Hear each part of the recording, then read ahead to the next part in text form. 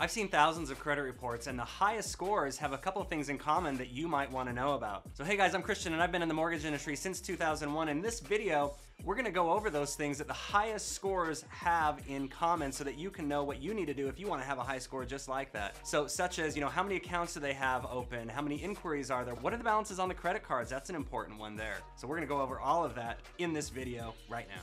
Now, your credit score is one of the most important things for your financial life, and it kind of dictates the cost of pretty much everything from buying a car to buying a home to having a credit card, all of that stuff. So it's important for you to know what it takes to actually have a good score, and the best way to do that is by looking at other good scores and just seeing what they have in common.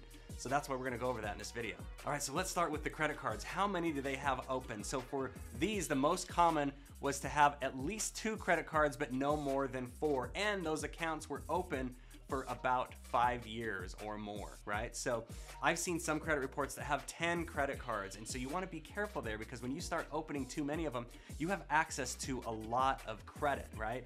And the credit bureau can say, hey, we don't know what's going on with this. What's going to happen in the future with this credit because we've got all these brand new accounts open, right? So when you have 10 brand new accounts, for example, and they're all within the last 2 months, you'll see a score that just drops. I've actually seen somebody with a credit score in the mid 500s and they never had a late payment in their life, but they had 10 new credit cards that were open in the last 3 months, and that kind of screwed everything up.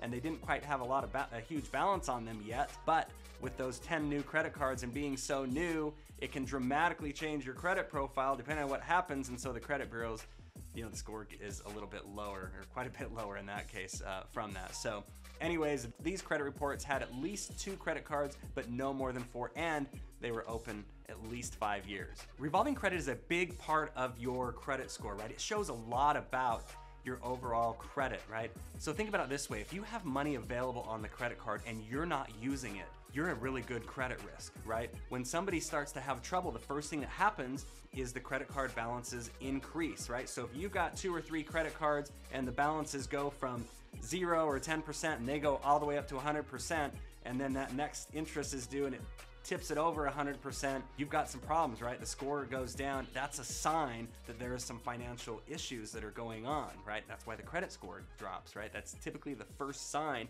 of somebody going into financial trouble.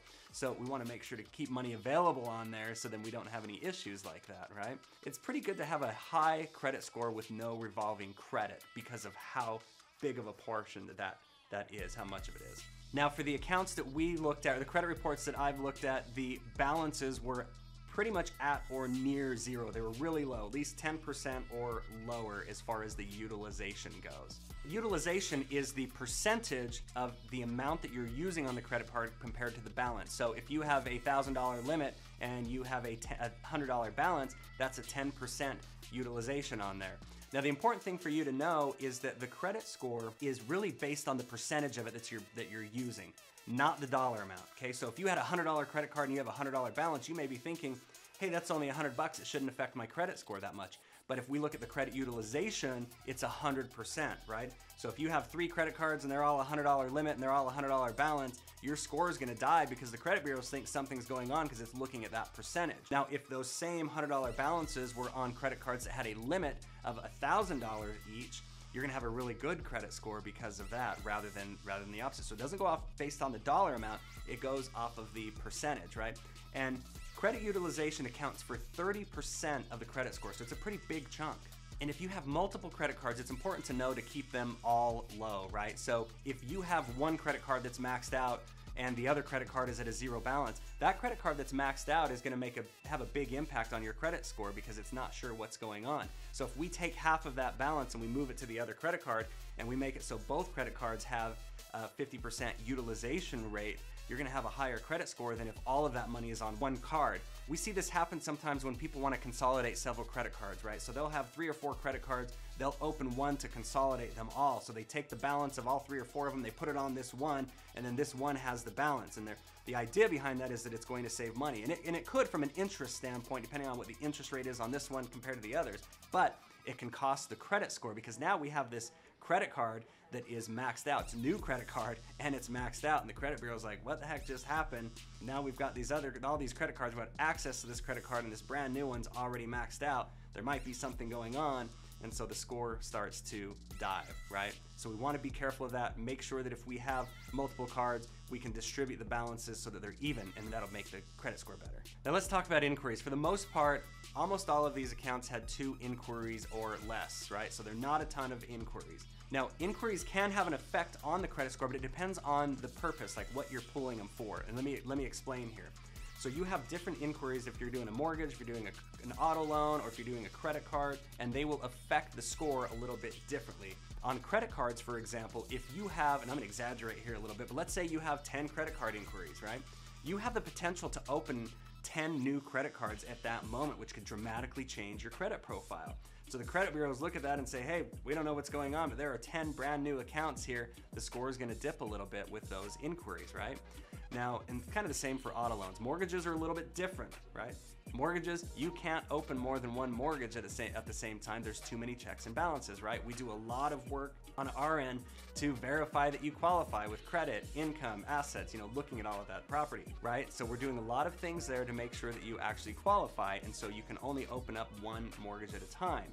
Now, on the other end, the credit bureaus don't want to penalize you for having mortgage inquiries because they want you to have the ability to shop around. So mortgage inquiries aren't going to affect your score as much as credit cards and auto loans. I did another video comparing hard inquiries to soft inquiries and kind of the effect on the mortgage. I'll put that in the description, and that'll give you kind of an idea of what the different inquiries are and how they affect the score for a mortgage, right? Most of those credit reports, 2 or less inquiries, very few as far as the inquiries go. All right, now let's talk about length of time that credit was established. For the vast majority of these, it was over 10 years. So, and that makes sense. Length of credit accounts for 15% of the credit score. So it's a pretty big chunk, right? As you pay bills over time and you create that track record for paying bills, it's gonna help as far as the credit score goes.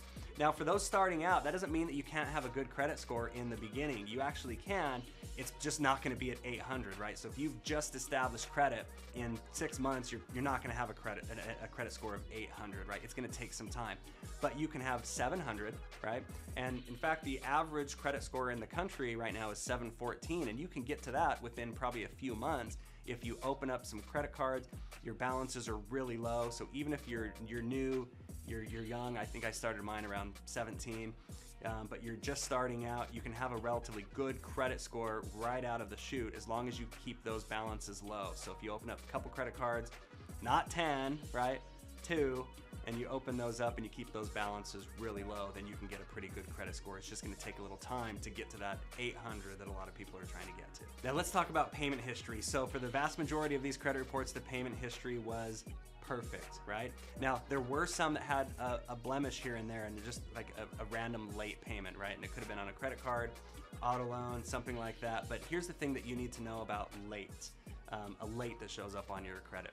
It's gonna depend upon the time from when that late hit. So if you have a late payment and it hit today, like today that payment was late and it's reporting on your credit score is gonna just dive because the credit bureau thinks something's going on right now that's affecting this, and we don't know if everything else is gonna start going late, right? So you're a really high credit risk at that point in time, right? But let's say that late happened, now it's 3 or 4 years down the road, everything since then has been great. We've got credit cards that balances are low, so we've got this really good track record that we've created, and we have one blemish 3 or 4 years ago. It's not gonna affect your score all that much. So as time goes on, those late payments affect your score less and less. And then they'll drop off after 7 years, but the effect of them is really lessened after about 3 or 4, right? Now, if you have multiple lates, it's gonna take a little bit longer, right? So, but your score will still rebound pretty good, but it's gonna take a little bit longer to get higher. You can hit that 800 with a late payment, 5 years ago or so, but if you have like 6 or 7, it's gonna be a little bit different there. Now, one thing that's important to know is on these late payments, and this kind of goes for collections as well, it is possible to negotiate for them to be removed, right? You can negotiate with the creditor. A lot of people don't know this, but it's important to know because it can make a big difference on your credit score, especially if you had a late and it was just new, just recent, and it's the only blemish that you have, right? I've had this happen as well. So I went on a trip, forgot to make a mortgage payment, right? I thought it was on auto pay. I know a lot of people, I hear that a lot from people, and it's common. It happens. But anyways, I thought it was on auto pay, came back, got phone calls. Hey, you didn't make your mortgage payment. Yes, I did. It's on auto pay. What are you talking about? Come to find out, it actually wasn't on there. I looked, checked the account, it didn't get drafted. I'm like, shoot, what happened here? So anyways, they reported it late. I negotiated it with that bank. I sent them a copy of the bank statement. Look, I had the money available in order to make the payment. Here's what happened. I was out for whatever reason. The auto pay was done. I don't remember why. It's been 10 years or so. But anyways, after I was able to go, back and forth with them a little bit and show them proof that I did actually have the funds available, they went ahead and removed that late for me. And that was a mortgage late, right? It is possible to remove those depending on the reason, and just work with your creditor to see if you can make that happen, right? To get that done, you got to be pretty adamant. It's unfortunate, but you can't be kind about it. You can't be nice to them. You have to get on their case a little bit to try to get something removed if you're going to get it corrected. So speaking of getting things removed, let's talk about collections, because this is something that can also be removed. It can have a dramatic effect on your credit score if you're successful in getting it removed. You have to remember that collections want money. That's their sole existence, is for them to, that collection company, to collect money for the debt, and they're willing to do almost anything to get that money in there. You can use that to your advantage. So if you're negotiating, hey, I will pay you, but only if you remove it, right? Now, sometimes it can be a little tricky. Again, you got to be really adamant. You can't be kind about it. You got to get on their case a little bit. But I've seen it happen time and time again where you get collections removed. All right, so it is possible, and it is worth it if you do it. You've got to make sure to get to talk to the right person. A lot of times these collection companies are big giant call centers, and so if you call just the first person in line, a lot of times they don't have the power to do anything. But if you get transferred up a little bit, and you get to a manager, sometimes they'll do whatever just to get you off the phone, right? If they get paid and they get you off the phone, it's a success for them. So it can be a bit challenging, but it's worth it. And I would highly recommend that you do that if you're working on negotiating a collection. All right, so let's talk about installment loans now. Nearly every one of these higher scores had a mortgage on their credit report, and a mortgage can then have a good impact on the credit score, because typically people have mortgages longer than they do auto loans or any other type of loans. And if you've got a track record of making that higher payment over time, it's going to lead to a better credit score. We've seen people who have had a decent credit score, let's say they were 650 just from credit cards and stuff, and then when they got the mortgage, at 6 months of mortgage payment, that credit score went from a 650 to a 700. Now there's a lot of factors in there that are involved, right? So it's hard to say it, it's hard to guarantee that that's going to happen for you. It is possible. Having a mortgage on time for 6 months can make a big difference in the credit score. All right, guys, well, there you have it. I hope this was helpful for you to get an idea of what those high credit scores had in common. If you like this, please be sure to like and subscribe so that YouTube will show this to others. We appreciate you. We'll catch you on the next one.